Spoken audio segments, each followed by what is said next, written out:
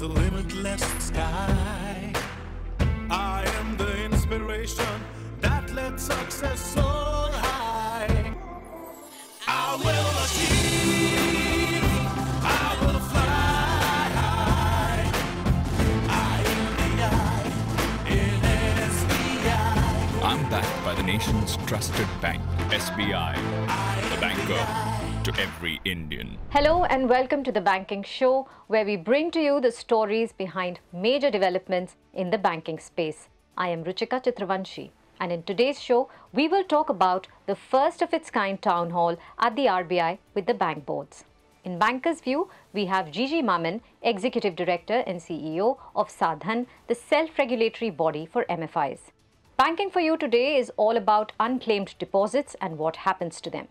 Later in the show, Tamal Bandhopadhyay, our consulting editor, will join us to talk about RBI's response in the COVID years and the way forward.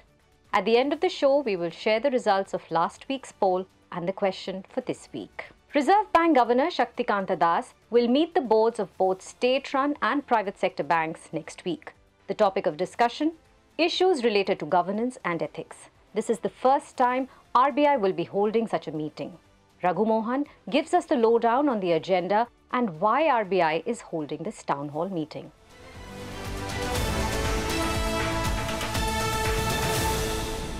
In a first-of-its-kind initiative, the Reserve Bank of India, or RBI, has called a meeting of state-run and private bank boards on May 22nd and 29th. The twin meetings will primarily discuss issues related to governance, ethics, the role of the boards, and supervisory expectations. RBI Governor Shaktikanta Das, Deputy Governors, and the Executive Directors of the Central Bank's Department of Supervision, Department of Regulation, and Enforcement Department will participate in the interaction. It's very relevant in the current context, given what is happening globally, especially with the SVB Bank. RBI's meeting is very important to drive home that governance is the most critical aspect in running a bank. If you recall, Raghu, the emphasis on the whole rating system and model which they had was on several financial parameters, including governance. But I increasingly see a increased weightage on the governance aspects coming in. Given that number of instances we have seen in the recent past, in the Indian context too, where some of the governance standards of the financial institution were come to a questionable area, I think it's critical for RBI to address the boards directly and emphasize on their role in the whole governance aspect. In her Union Budget speech, Finance Minister Nirmala Sitharaman expressed the need for better governance and investor protection in banking. The RBI's meetings are seen as a step in that direction. The FM had proposed certain amendments to the RBI Act 1934, the Banking Regulation Act 1949, and the Banking Companies Acquisition and Transfer of Undertakings Act 1970. Key issues put forward in RBI's discussion paper on governance in commercial banks in India, released on June 11, 2020, are expected to figure in the deliberations. This paper's objective was to align the current regulatory framework with global best practices, while being mindful of the context of the domestic financial system. It was also for empowering bank boards to set the culture and values of the organization, recognize and manage conflicts of interest, set the appetite for risk and manage risks within the appetite, improve the supervisory oversight of senior management, strengthen the assurance functions through various interventions, achieve clear division of responsibilities between the board and the management, and to encourage the separation of ownership from management.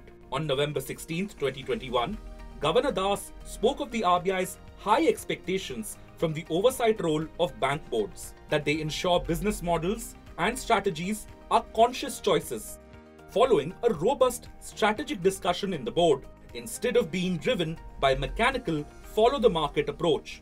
He pointed out that certain banks had followed the high-risk and high-return business strategy, with a skewed priority for serving only the interest of their investors. The active role of the board, especially in challenging the proposals of the management, thus becomes critical. Playing in the background are the new risks to global banking flowing from the dramatic collapse of the Silicon Valley Bank in an increasingly interconnected world. In his foreword to the December 2022 Financial Stability Report, Das referred to the cumulative impact of the extraordinary shocks to the world over the last 3 years, which is still working its way through across countries. That the international economic order stands challenged, financial markets are in turmoil due to monetary tightening in most parts of the world, food and energy supplies and prices are under strain, debt distress is staring at many emerging markets and developing economies, and every economy is grappling with multiple challenges. There are no doubt newer challenges to global banking, and RBI's proactive role in ensuring good governance in banks, whether private or state-run, is quite timely.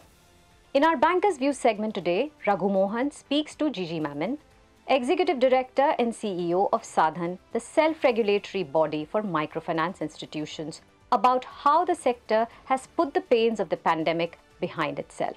Here's the conversation.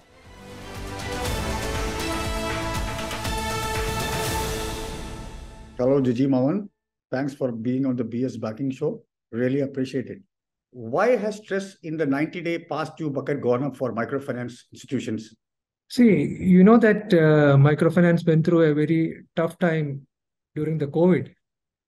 And in the last 2 years, from 2020 to 2021, it suffered a huge loss because of the COVID impact. So during that period, there had been some NPA built up, which continues.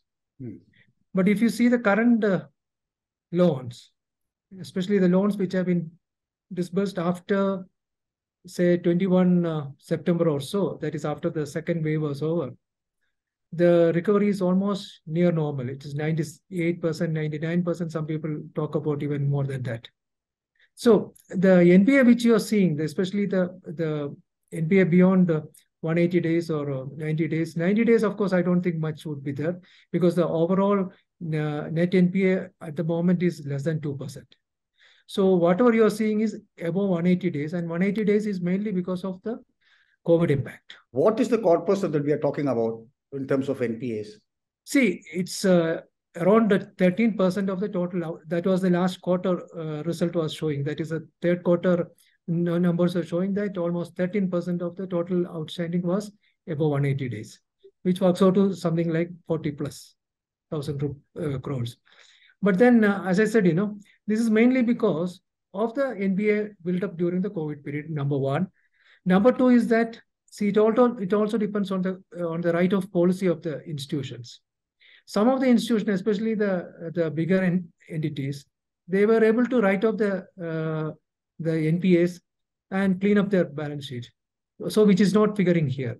Whereas some of the smaller ones and the banks, especially, banks has got around 56% 56% of the portfolio share in the portfolio. So in banks, generally the right of policy is totally different than the MFI. So it got built up. So mainly it is because of the NPA, because of the bank's portfolio, which is not written off, and also because of the smaller MFI who could not write off the NPAs. Can it be safely assumed that the pandemic-induced stress is behind us? Definitely. In fact, leaving about that, whatever has happened during that period, which is a legacy, which may continue for some more time, means I am saying that the current loans are all on the almost at the normal level of recovery, which is, so you can very well say that the pandemic impacts have been totally reduced. What explains the higher rejection rates in the industry? Yes. In fact, that when the new regulatory norms came, they have stipulated certain criteria for being a microfinance loan. One is that 3 lakh household income, annual household income. Number two is that the overall repayment obligation of a household should not exceed more than 50% of the monthly income. So these are the two areas which definitely causing in the sense it is coming in the way of rejections, because Some cases there are the households, their incomes have gone beyond the 3 lakh level, which is good. So the only thing is that it can't be counted as a microfinance loans. Secondly is that, see, when you take the indebtedness of a household, all the loans of a household, husband may be having some loan, the children may be having some loan. If you take all these things and when the repayment obligation is computed, it goes beyond 50%. So these are two areas. And of course, default case are also there, especially those members who have defaulted during the COVID period. Their history still continues to be as a defaulter. So that also comes in the way.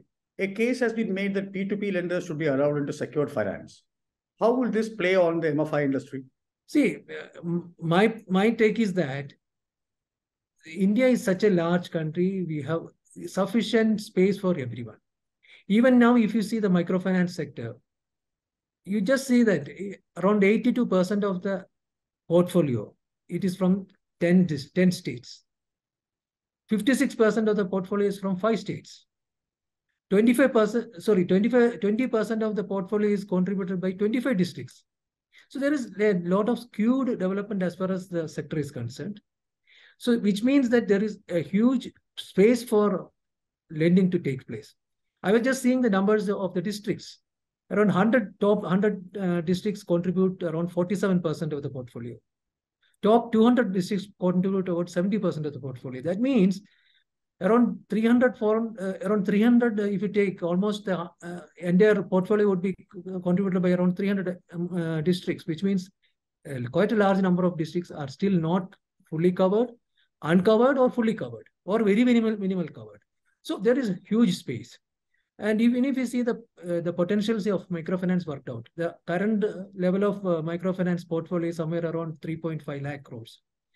I mean, that is a optimistic estimation which we are having for the current year, because it touched 3.4 lakh crores in February, so it should be 3.5 lakh crore by the end of March. We are still not having the final figures. Whereas the estimated potential for this sector is as high as 24 lakh crores. So I'm saying is there is a huge potential available where quite a large number of players can come in. And I don't think P2P lenders will cause any kind of a discomfort for the MFI lending. And moreover, P2P lending, as you said, it's on a security-based lending. Whereas here we are talking about the poor people who do not have any securities to offer. So there are a large number of people who would be definitely looking for taking loans from the MFIs. Is there a case for MFIs to get a line of refinance, given the cost of funds issue? See, refinance is already available from a couple of institutions, as you know. NABARD provides refinance, SIDBI provides refinance, and Mudra provides refinance to the microfinance institutions.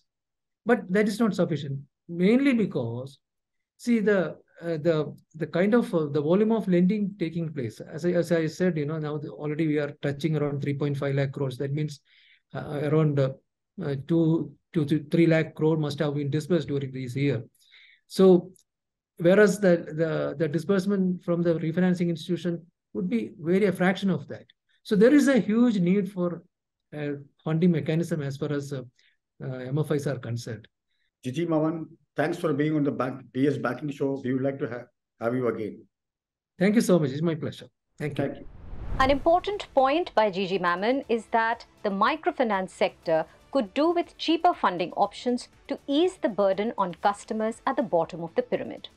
Over a week ago, Finance Minister Nirmala Sitharaman asked regulators to conduct a special drive to facilitate the settlement of unclaimed deposits and claims in the financial sectors across segments such as banking deposits, shares, dividends, mutual funds, insurance, etc. In our next segment, Raghu Mohan explains all about unclaimed deposits.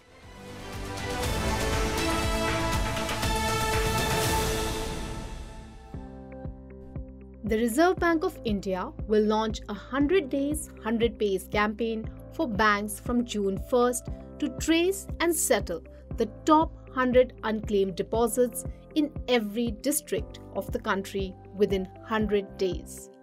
But what are unclaimed deposits? These are the balances in saving or current accounts that have not been operated for a decade or fixed deposit accounts that have not been operated for a decade since maturity. Such deposits are classified as unclaimed deposits. At the end of Feb 2023, the total amount of unclaimed deposits transferred to RBI by public sector banks for deposits not operated for a decade or more was 35,012 crore rupees. What happens to unclaimed deposits? Unclaimed deposits are transferred by banks to the Depositor Education and Awareness or DEA fund maintained by the RBI. RBI runs awareness campaigns to encourage the public to identify and approach the banks for claiming such deposits. Recently, the RBI also announced the setting up of a centralized web portal for the public to search unclaimed deposits across multiple banks. The to-be-launched soon 100 Days, 100 Pays campaign will complement the ongoing efforts and initiatives by the banking regulator to reduce the quantum of unclaimed deposits and return them to their rightful owners and claimants. What about the interest on such deposits? According to the RBI, the deposits transferred to the RBI DEA fund earn an interest of 4% per annum for deposits transferred till June 30th, 2018, 3.5% for those transferred between July 1st, 2018 and May 10th, 2021, and 3% effective May 11th, 2021 till the time of payment to the depositor or claimant. Banks review accounts annually and identify those that may not have seen any operation over a year. They may approach customers and inform them in writing and ascertain the reasons for the same.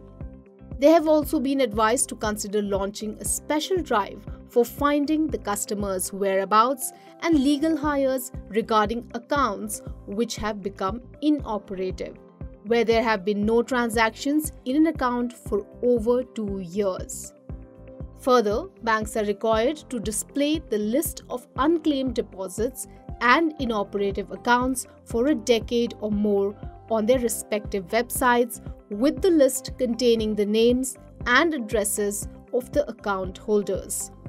The RBI has advised banks to proactively find the whereabouts of account holders whose accounts have remained inoperative. I am the blue of the limitless sky. I am the inspiration that lets success soar high. I will achieve, I will fly high. I am the I in SBI. I'm backed by the nation's trusted bank, SBI, the banker to every Indian. So if you have any unclaimed deposits, banks may soon reach out to you, and hopefully now with FM's push, you can claim them hassle-free. It has been 3 years since the COVID pandemic upended regular activity worldwide. On May 5th, the WHO officially announced that the pandemic had ended. I spoke with Tamal Bandhopadhyay, our consulting editor, on RBI's handling of the pandemic and what it did or did not do well.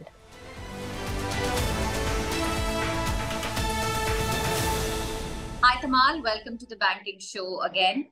WHO has announced the end of global health emergency, and perhaps it is obviously a very good time to look at how RBI tackled the borrowings during these pandemic years. Can you take us through what is it that the RBI did, and also set the context for us in comparison to what did the US Federal Reserve do?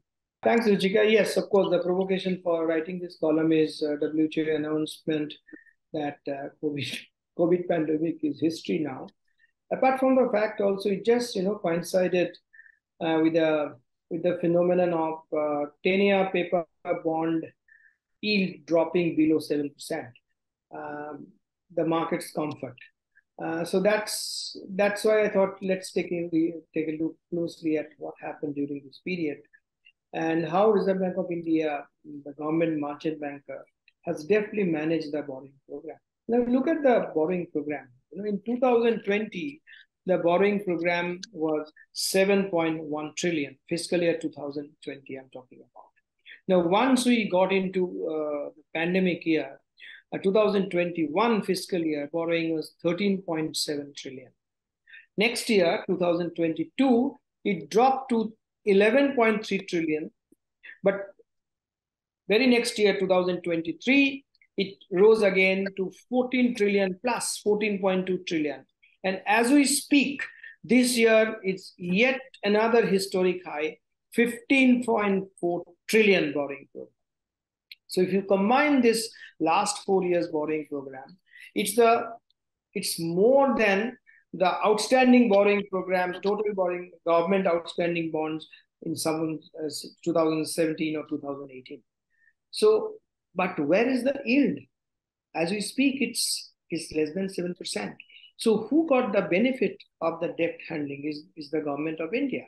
But despite that such a huge borrowing program, Reserve Bank of India managed it so well. And remember, RBI has not done any OMO, the so-called open market operations through which RBI actually buy government bonds. It has not done so. So it's an extremely, I would say, efficient way of managing the government's huge borrowing. Yes, government is the greatest beneficiary of this, but at the same time, corporate India also got benefit because, as you know, the corporate bonds are also, the yield is linked to the government bond. And if the spread sinks, which it has done, so which means the best rated corporates also get the benefit. So RBI has done pretty well during this time to fight inflation because, this COVID, the flood of liquidity and the ultra loose monetary policy. Monetary policy came down to its historic low at 4%. Now RBI has to hike it, and from 4% as we speak, it has gone up to 6.5%. So that's what Reserve Bank of India has done, but it has not overdone. It has not overdone. It's a pretty deft balancing act that is not done. It's good for the economy and good for the banking system. In contrast to, as you asked me, what's happening in the US. The US, you will find that the rate hike has been much more sharper. As you see, US started hiking the rate before RBI. RBI did it in May 2020. US started before that. In fact, just RBI hiked it just before the second US rate hike, which was 50 basis point. Before that, that's how RBI did. So US had to be had to go for a much sharper rate hike because US inflation is also much more entrenched and higher, and it's a 44-decade high. Now, what is it that you would have had RBI do differently? Do you have any criticism as well of what the RBI did? Well, no, yeah, it may sound like all praise for RBI. No, I do think that RBI could have acted a little faster. I think the first rate hike from 4 to 4.40, which was an off-cycle rate hike just before US Federal Reserve's second hike, I'm talking about May last year. It could have been earlier, because RBI misread the inflation numbers. If you take a look at Reserve Bank of India's February monetary policy last year, it was pretty bullish on inflation front, on interest rate front. So one criticism I have is this: probably RBI should have started the rate hiking cycle earlier than what it has done. We are about less than a month away from the next monetary policy. What is the way going forward? Well, if you look at the last policy, where Reserve Bank of India it was a hawkish pause, and RBI governor said that don't take comfort, don't see that, even though it was a consensus decision for the status quo, but RBI governor repeatedly warned in his post-policy statement that we are not yet through. It all depends on the data that is come for, that would be the incoming data. We'll take a look at it. So it was I would say, it was a pretty hawkish status quo, hawkish pause. But as we have seen the April number, I'm pretty convinced that the June policy again will be status quo. So for all you know, probably we have seen the end of the rate hiking cycle.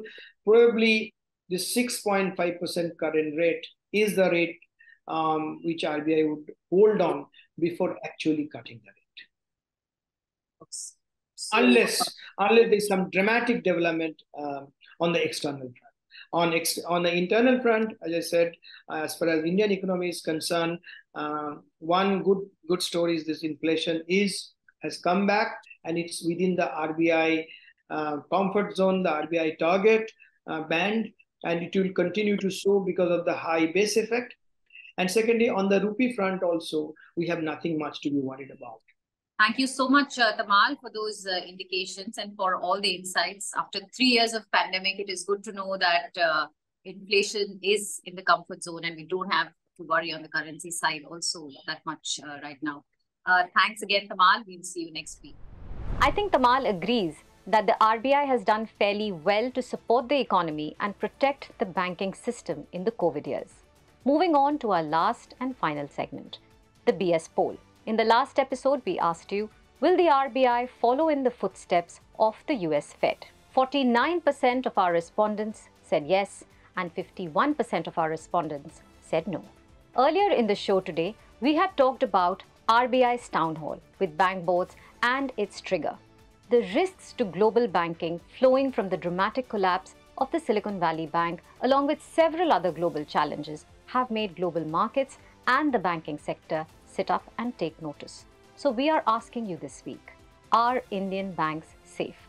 Tell us what you think on Twitter, Instagram, LinkedIn, Telegram, and our website. Our poll is open from Thursday, which is today itself, and we will be back next week with more news and analysis. Thank you for watching.